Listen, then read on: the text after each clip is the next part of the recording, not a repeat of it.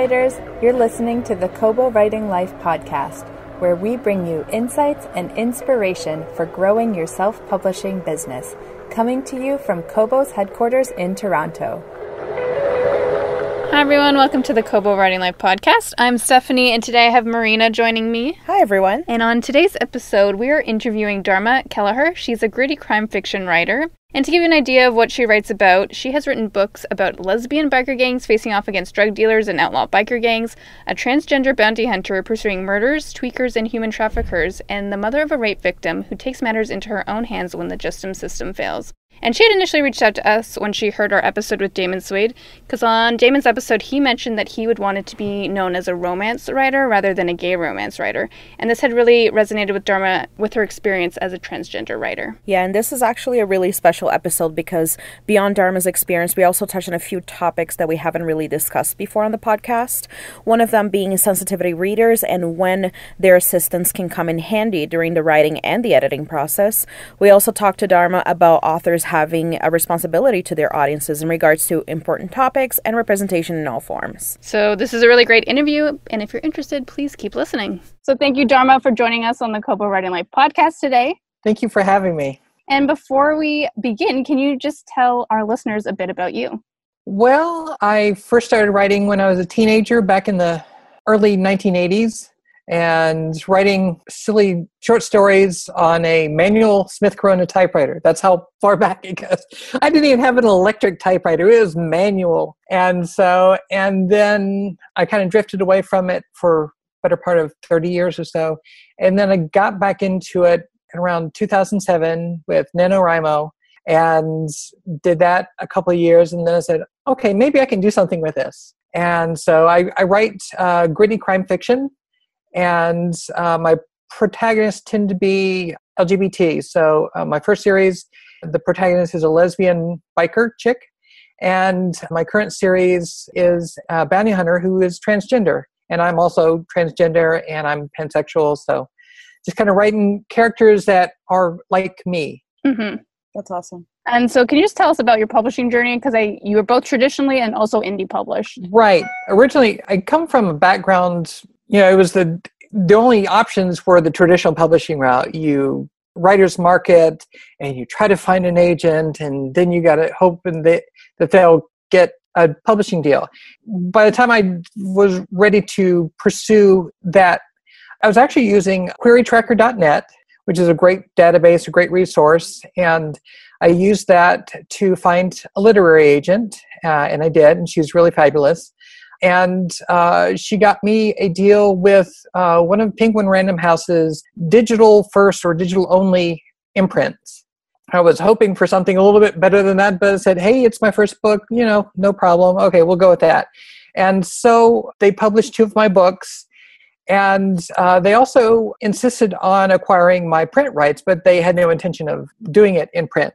And after they decided not to continue the series because sales were not as stellar as they would have liked, I said, okay, what am I going to do now? And by this time, indie publishing or self-publishing was more of a thing.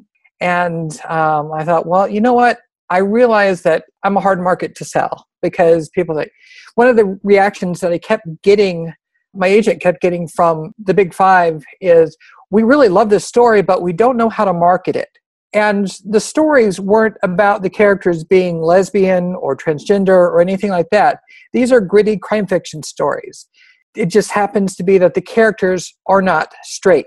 They're not cisgender. And so that seemed to be a deal breaker for a lot of these traditional publishers. So I said, you know what? I'm going to do it myself. And my wife helped me come up with the concept of a bounty hunter because I wanted to do something that was other than police procedural and, private eye detective kind of thing. So I'm like, what can I do? And she came up with the idea of a bounty hunter. I'm like, okay. And I'd read a few of the Stephanie Plum novels. They were a lot of fun, but I wanted to go a little bit grittier than that. Yeah. So, because it's just kind of the kind of fiction that I enjoy reading. And so I hired a freelance editor.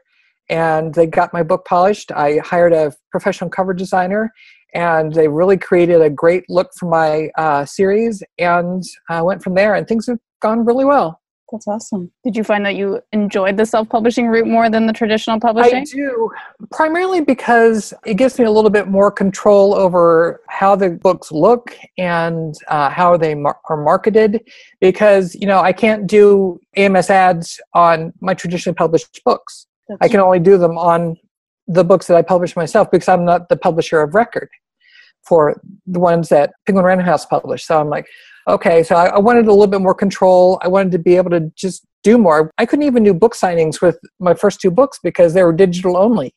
And I couldn't get, couldn't get the print rights. And it's like, so I wanted a little bit more control over how things were handled, how they were marketed. I knew the market a little bit better than they apparently did. And it really has worked out really well. And I don't have anything against the publisher. The people that I worked with at Alibi, which is the imprint, were all fabulous. They were absolutely fabulous. Very professional. It just wasn't a good situation for me. Mm-hmm. And so, I have lots of friends that are traditionally published. I have a lot of friends that were being published through Midnight Ink, and Midnight Ink is closing its doors. And I almost went with them for my first books, and I'm like, oh, wow, now what do I... That's the thing is, with traditional publishing, you never know what's going to happen. An imprint could be bought out by another company, then that company may decide to discontinue. You never know what's going to happen, so there's not a lot of control. And so I wanted to have a little bit more control over my career as an author. Which I think is what a lot of want. Absolutely. Yeah, absolutely. Dharma, you actually recently listened to one of our episodes on the podcast. It was the interview that we had with Damon Suede. I wasn't a part of the episode, but I wasn't either. It was Chrissy. Oh yeah, it was Chrissy. That's true. And you noted, actually, one of the things that he had mentioned that he said was that, and I quote here, "I don't want to be known as a writer of gay romance. I want to be known as a writer of a romance, period." And that really resonated with you. You mentioned on the email. Do you find that you're often labeled as more of a transgender author rather than a crime fiction writer? It's such a hard thing to figure out how best to position myself, because on the one hand, the whole transgender thing is kind of trending a little bit, but the stories that I write are not about the character being transgender. Mm-hmm. And so I was like, do I push that angle? Do I not push that angle? How do you find the happy middle ground? And, one of the reasons why I really got into writing was because I wanted, so much of fiction that was LGBT was either coming out stories, transition stories, romance, and erotica. And there's so much more to life than that, even as a trans person. I mean, I transitioned way back in the early 1990s. So that's just like way back in my rearview mirror. I deal with job issues and life issues and just all the other things. And so I wanted crime fiction, which was kind of my genre of choice, to reflect that. I wanted characters like me, but didn't want the stories to revolve around that identity. And then when it comes to building an identity of myself as an author, as branding, I'm like, I don't want to be known only as writing transgender stories. Mm-hmm. I'm writing crime fiction stories. At the same time, it's like, okay, do I play the transgender card to drag? My big fear is people are going to say, oh, I like crime fiction, but I'm not sure if I want to read a story about a transgender character. Mm-hmm. I don't want to, I go back and forth between how I want to brand myself. But that episode with Damon really did resonate with me, because I'm like, he gets me. He understands this struggle between these two identities of me as a crime fiction writer and me as a trans person writing about a trans person. And how do you balance the two? And I totally fangirled with him, because I'm like, oh, yes. He understands it. And so I'm like, I was really listening intently to what he was sharing about his journey as an author. And of course, he writes romance and I write crime fiction. So the two are a little bit different, but still just the struggle of how does one position yourself as a writer when you're trying to go for these two different markets, and where do they overlap? Yeah, that's interesting. It's exactly what you mentioned, because at the same time you want readers that want to see themselves in the stories, right? Be able to find the stories, but at the same time, it's not all that the story is about. Exactly. I hear a lot of publishers saying, oh, we want more own voices stories, or we want more diversity stories. And, but when it comes time to buying those stories, they're like, oh, wait, you're writing about a transgender character, but it's not a transition story? Oh, well, we're not really that interested. It's like if you were writing about a straight cisgender character and you're only finding coming of age stories. That's all of it. And like, there's so much more. So much more. So, I mean, I have my character, she's going after murderers and human traffickers and terrorists and all this stuff, and it has nothing to do with her being transgender. It's the job, So it's a balancing act that I'm still trying to figure out. Do you have any tips? So, for example, if someone was in a similar situation, a similar position, how would you suggest that they fight these stereotypes in a way that will still benefit them as an author? Like I said, I'm still kind of figuring it out. Exactly. Myself. But, I think being authentic, and the characters that I write are not defined by their gender identity or their sexuality or anything like that. But it does shape their experience. There are points in the story where sometimes her past gets brought up and she has to address those issues. In the first book, Chaser, one of the things that happens early on in the story is she had been doing an interview with a local alternative weekly newspaper.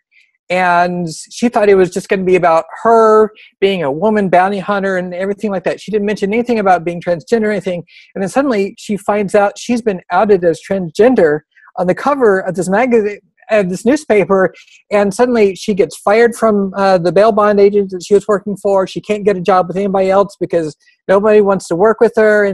And so that's just, I'm touching on the ways that of the experiences of trans people, but not letting that to define the story, because the story isn't about her being blackballed. The story is about her going after this murder suspect. Mm-hmm. So it shapes the story without defining the story. And I try to portray it in such a way that it shows the humanity, because so many of us know what it's like to be rejected for parts of ourselves that we had no control over, the color of our skin, or where we grew up, or what we look like, or just all these different things. And so finding those commonalities across the aisle, so to speak, of our common humanity, that's the way I would try to portray it. Because I struggle with, like, on my descriptions, like on Kobo, do I mention that the character is transgender or not? And do I position it in LGBT fiction, or do I just position it in crime fiction? Mm-hmm. And right now I'm going with where the focus of the story, which is the crime fiction story.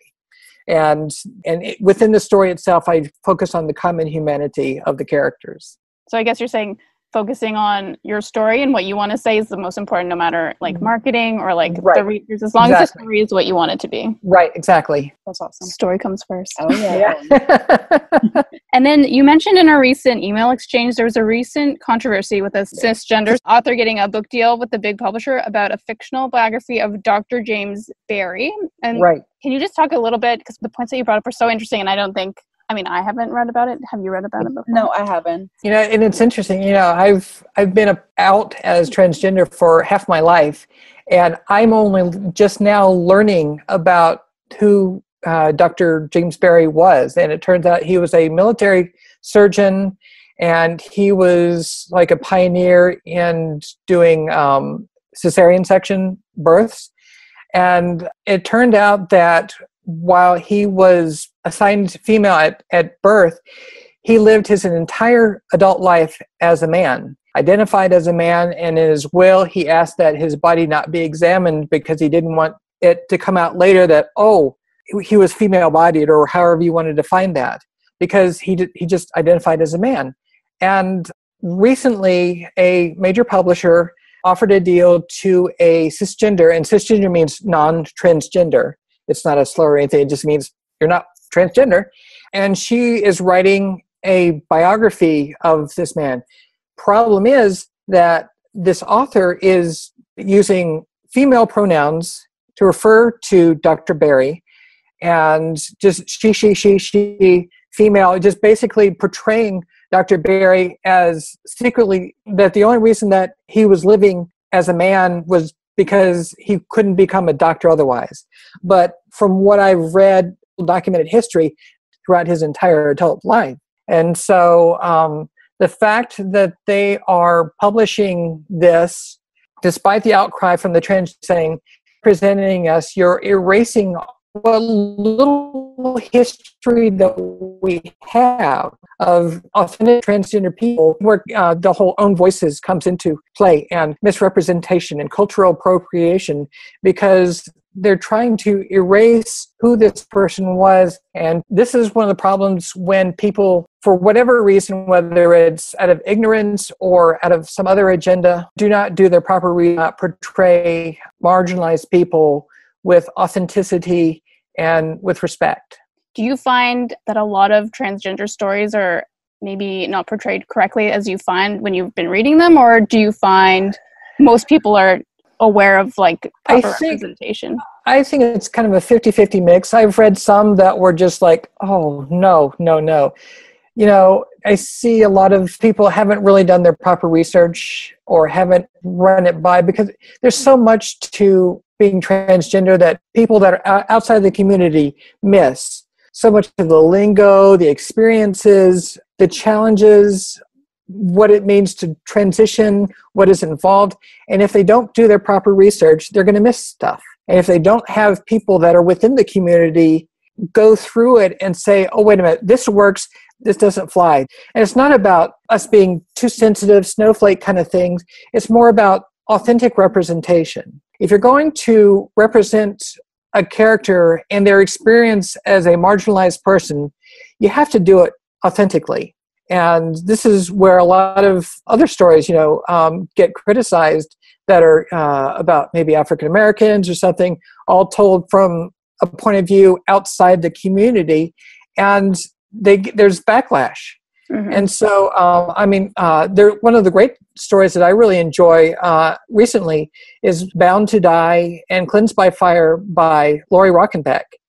And she is cisgender, but I believe she has a transgender relative. And so she was able to write authentically about a main character. In her case, one of her main characters is a police detective, a homicide detective, who just happens to be a transgender man. And so I loved her books because it's everything that she puts in there about his experience, which again, the story isn't about his experience as a transgender man. It's about him solving a crime. But where that comes into play is authentic. It rings true. And, there are certain tropes like the transgender hooker or the transgender victim. And these tropes are played over and over and over again to the point where people think that's the only experience of transgender people. Like we're all work as sex workers, and that's not the case. Mm-hmm. I mean, there are some people that do so for survival reasons, but that's just a tiny fraction of our experienced community. And so when we're interested in portraying the characters, if they get that input from members within the community, it actually makes for a better story, a more authentic story, a more three-dimensional character about who these people are. And I think that makes for a better story arc as well, because it presents challenges and situations that most people wouldn't really think about. And so it's a way to actually improve your story rather than limit it. And I think responsibility of an author is to make sure everything they're putting into a story is true. And absolutely. Because misinformation can have a big effect. Absolutely. Well, and this is true not only with writing marginalized characters, but if you're writing police procedurals, do your research. Yeah. Otherwise people are going to say, wait a minute, why is this, psychologist at the crime scene, or, one of the things I see frequently on television shows is they'll take a bloody knife that they find at the crime scene and put it in a plastic evidence bag. I learned from doing research that they don't put it in a plastic bag because otherwise it will mold. They put it in a I didn't know that. I know, right?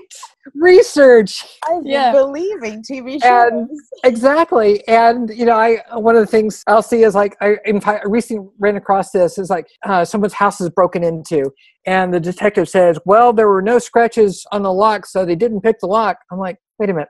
I know how to pick locks. There's a story behind that. Well, tell us. But my point is, you don't scratch up the outside of the lock when you pick locks. The picks go inside the lock. Yeah. But I learned how to pick locks because I used to work at a co-working space. And one time, some of the rooms that we had in there had keyed locked doors inside, but we didn't have the keys to them because it had changed. It was a bank, and then it was City Hall, and then it was an art center, and there's been so many different things that we'd lost some of the keys over the years. And so someone one day, their kid locked one of the doors, and we had no way of getting into this meeting room. And so someone called their wife, who happened to have a lockpick set, but they didn't have time to sit down and pick the lock. Yeah. So while we were waiting for her to show up with a lockpick set, I was on YouTube learning how to pick locks. So when she arrived, she handed me the lockpick set. And I'm like, okay, here it is. Boom. I got this. So I've never broken into a place that I didn't have legal access to. Yes, but disclaimer. Yeah. Exactly. I do not recommend this. I thought about bringing my lockpick set up to Vancouver, where I'll be in a couple of weeks, but it turns out that lockpick sets are illegal in Canada.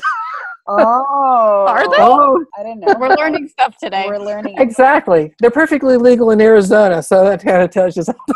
Yeah, I get locked out of my room all the time. And, I mean, now I have many keys, like spare keys around the house.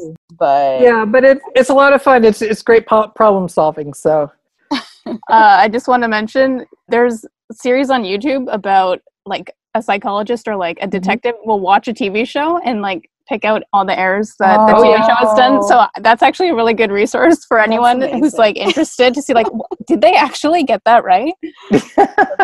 I see things like people talking about having trouble with the safety on a Glock. Well, the only safety on a Glock is actually built into the trigger. And so there's no external safety switch that you switch on and off. And every time I read something like that, I'm like, somebody didn't do their research. And so to tie it back to marginalized characters, if you don't do your proper research, first of all, people are going to ding you. I was like, that doesn't make sense. Why would they do that? And the other thing is you have the potential of creating harm. And that's where, in the case of the biography of Dr. Barry, you further the trope that transgender people are just men in dresses or are dressing as the opposite gender for whatever reason other than that's who they really are. And that is very harmful because the suicide rate among the transgender community is between 40 and 50%. That's way too big. I mean, any number. That's like 10 times higher than what it is with the general population. So, yeah. So authenticity, not only do you have to worry about your own career, people dinging you on, accuracy, but you have the potential to do real harm. Mm-hmm. Absolutely. And I mean, if you would do the research for, let's say, a police investigation, why wouldn't you research another topic that you just the characters? If you're writing about characters that are Latino immigrants and you're only portraying them as rapists and gangbangers and all this trope, then you're furthering the harm that people in that community experience, even if they are legally here. I live in Arizona, and it's a really big issue because I have friends who are, they're either legal permanent residents or they're actual citizens. They were born here. I've had a friend of mine who was here almost his entire life, didn't even speak Spanish, and he got deported to Mexico because of this craziness. And like, you have the potential to do real harm. And the question is, you really want to do that in order to make a buck? That is a good question. Yeah. Well, then that brings in the idea of like a sensitivity reader. Yeah. Right. Yeah. No, you mentioned earlier the other author that she had someone within her family that was trans, and so they were able to collaborate with that and just provide more information. But in the sense of someone that doesn't have someone close to them where they can ask these questions and learn more, do you find that sensitivity readers? I think a lot of times you can if you're part of like writers groups, especially online, there's a lot of great Facebook groups. And if you're looking for a sensitivity reader in a particular community, you can probably reach out and say, hey, I'm looking for someone in this community to help, me make sure that I'm not doing anything that my portrayal of this character is authentic to who they are.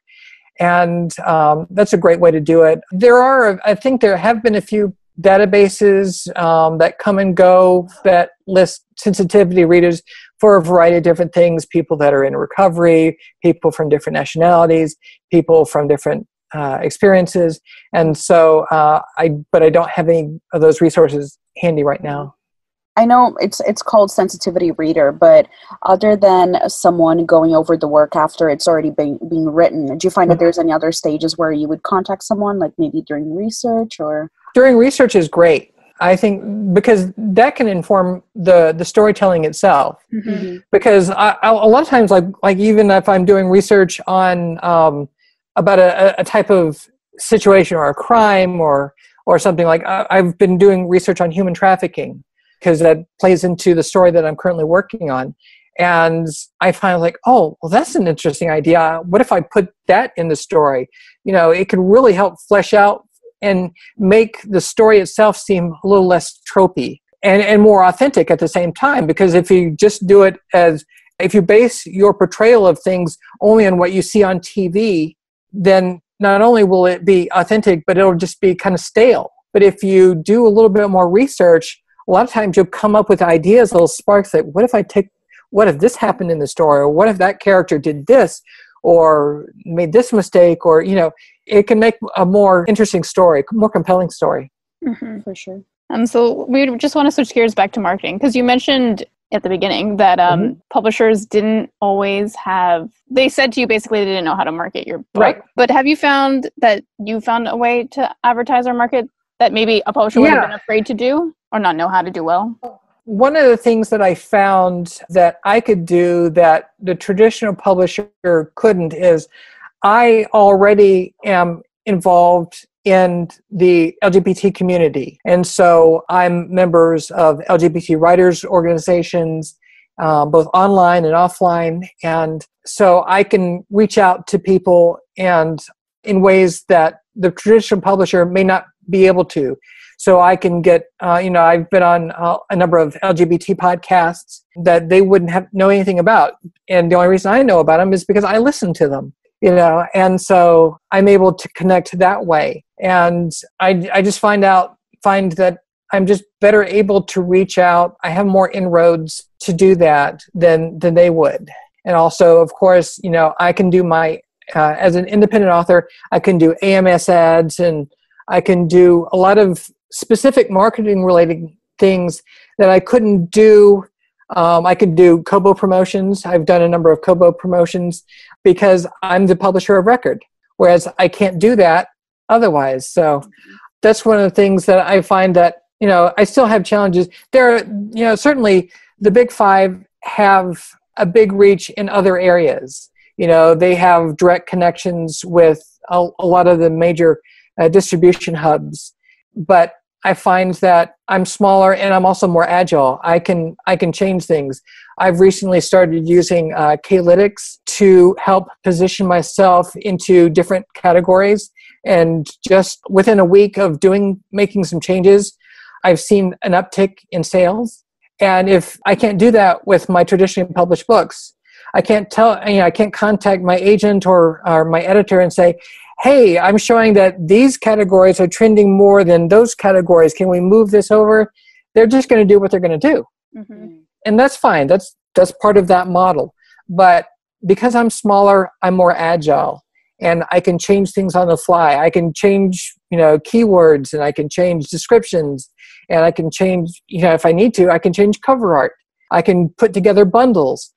There's so many different things. I still have my audio rights, so I'm going to be doing the audiobooks for all of my books in both series. And so that agility and that control gives me a little bit more of an edge than if I stuck with the traditional publishing route. Can you talk a little bit more about categories? So you were seeing which categories are more popular and then switching over? Or how are you...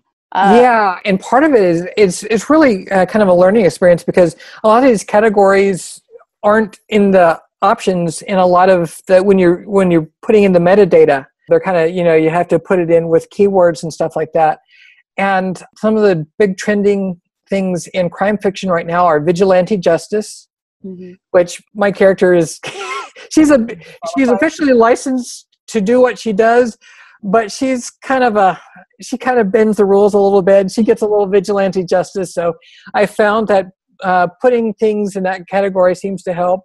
Pulp crime fiction, pulp thrillers, series, just some of the things that are kind of a little bit out of the box that I'm finding, oh, okay, this is how I can do this. And I'm seeing this little uptick in sales. I'm like, okay, I'll just keep going with that. And, 6 months from now, it may be that maybe vigilante justice isn't as big of a buzz, and maybe there's some other thing, organized crime, maybe a more popular search keyword or search phrase.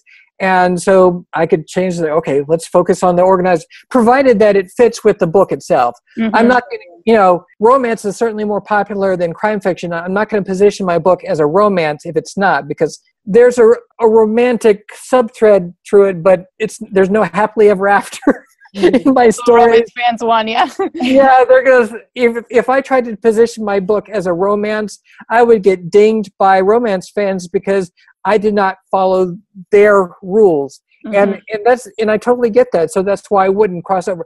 But for categories that certainly do apply, female sleuth or strong female protagonist or private detective or amateur sleuth or something like that, that applies to my stories, that I might not otherwise, because originally I was going LGBT mysteries or women's crime fiction or something like that, that in terms of the demand versus supply ratio, they weren't as hot, so I wasn't getting the buzz that I needed to. And if I position myself in other categories that most people are not familiar with, then I find that I'm getting a little bit more of an edge. That's so interesting. It is. It is. I feel like not many people take the time to adjust their categories, or they'll just leave it, or they won't even change the synopsis, but this maybe update more than you would think to do it. Exactly. And one of my next goals is to really work on my synopsis, because, that's kind of like writing a pitch, for a query letter. It's something that it's so hard, and because you only have so much space to really sell the book and how to pull readers in and hook them, so to the point that they'll hit the buy button. Yeah. And so that's one of the next things I'm going to be working on. That's awesome. Speaking on what you are working on, any new projects on the horizon, anything that we can expect from you? I just finished the rough draft of the third book in my Jinx Baloo Bounty Hunter series, and so I'm going through the editing process of that. It's due to my editor end of May, so I'm hoping to be finished with that. I'm also planning to do actually coming out later this month, there's an anthology coming out from Down and Out Books, which I love this. This is a great project. It's called Murder A Go-Go's. And all of the short stories in this anthology are based on songs by the 80s pop group, The Go-Go's. Oh. So Our Lips Are Sealed and Vacation. I got assigned the title Kissing Asphalt. And so I wrote a Jinx Baloo prequel story that's going to be in there. And that's going to be coming out in about a week or so. Awesome. And not only that, but the profits go to Planned Parenthood. So the authors don't see a penny of the money, but all that goes into Planned Parenthood, which helps women get access to reproductive health, cervical screenings and breast cancer screenings and all these really important things. And so I'm really jazzed about the cause and the stories. A lot of great authors that are going to be in there. Hillary Davidson, Lori Rader Day, Eric Beatner, and it's edited by Holly West. So a lot of the people that are in the Down and Out Books community, they're really, I'm kind of ancillary to that group, but they're really talented authors, so I'm really excited about reading the other stories in the book. So that's going to be coming out later this month. I'm going to be working on a prequel story that I'm going to be giving away to my newsletter subscribers. Yeah. So that'll be kind of my giveaway. Right now, I've used a short story for one of my other series as kind of the lead magnet for my newsletter, and I really wanted to do something for this series, full-on story, full-on novel that is available only to people that subscribe to my series. So that's on the horizon. I'm also hoping to do audiobooks for all of my books later this year. So that's exciting. So yeah, that's going to be a new challenge. Very cool. Yeah, we have audiobooks coming to Kobo Writing Life. Yes, I know. I'm so excited about that. I'm glad you're excited. Very excited. I am very excited. So I'm glad I haven't signed any deals, any exclusionary deals with CX, because I really wanted Kobo and Find Away Voices and everything. So I'm really excited about what you guys are doing. Have you been listening to narrators, trying to pick out who you want? Well, I'm wanting to do my own narration. Awesome. That's yeah. pretty cool. Part of it is because the main character is transgender. Yeah. Finding a transgender narrator is important to me, but that's also like next to impossible. And so I decided, someone might hear on this podcast. But you never know. Yeah. If there is a transgender professional narrator out there, contact me. Let's talk. But otherwise, I'm going to see it. I have a background in broadcast production. Oh, that's awesome. And so I've already got a room set up in a walk-in closet. So I've got these thick quilts and everything hanging from the walls and everything. So I've got the equipment set up. I just need to get finished with this current work in progress, and then I'm going to be focusing on that. Oh, that's cool. That'll be an exciting new journey. Yeah. Happy for KWL too. And then just one last fun question. What have you been loving lately? Any book, movie, or TV show you think someone should check out? Sarah Gruen has a series of books called Claire DeWitt, and the first one is Claire DeWitt and the City of the Dead. And it's crime fiction, but with a kind of a Hunter S. Thompson vibe. Yes. So she's the premise is she's a private detective, and she's hired to find this missing person in New Orleans after Katrina. Her philosophy is based on this like obscure book on how to be a detective that's very kind of Taoist, hippie kind of thing, Jedi mindset kind of thing, and it's very innovative, very fresh, and kind of wild. She just kind of goes on this wild journey that's very different than a lot of the crime fiction that I've read. The second book in the series is Bohemian Highway, I believe, and then there's a third one in the series that I haven't read yet, but it's really a lot of fun. And so if you're looking for a fresh voice, Sarah Gruen's Claire DeWitt series is definitely worth checking out. Perfect. That's awesome. And where can listeners find you online? DharmaKelleher.com is my website, and there you can get a copy of, right now my lead magnet is the first book in my Jinx Blue series.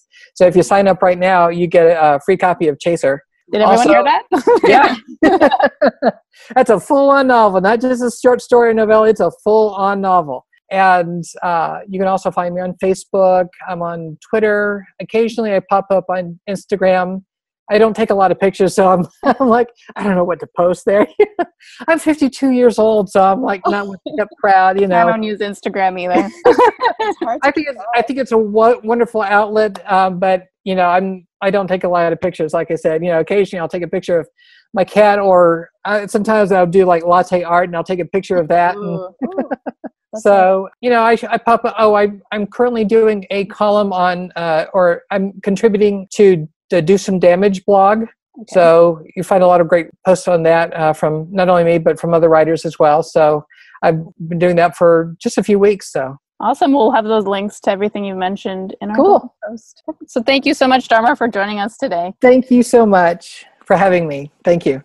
So we hope you enjoyed our interview with Dharma, and make sure to check out the blog because we will have links to her gritty crime fiction titles if you're interested. Yeah, and don't forget to review and subscribe to the podcast. And make sure to tune in next week because we have an interview with Adam Cushman. He is the founder of Film 14, which specializes in book trailers. It's a really interesting episode, so make sure to tune in next week. So until next time, thank you so much for listening. Thank you. Thank you for listening to the Kobo Writing Life podcast, where we provide insights and stories from leaders and experimenters in the world of self-publishing. If you want even more information about growing your Kobo sales, check out our blog or find us on social. And if you're just finding us and ready to start your self-publishing journey today, sign up for free at kobo.com/writinglife. Until next time, happy writing!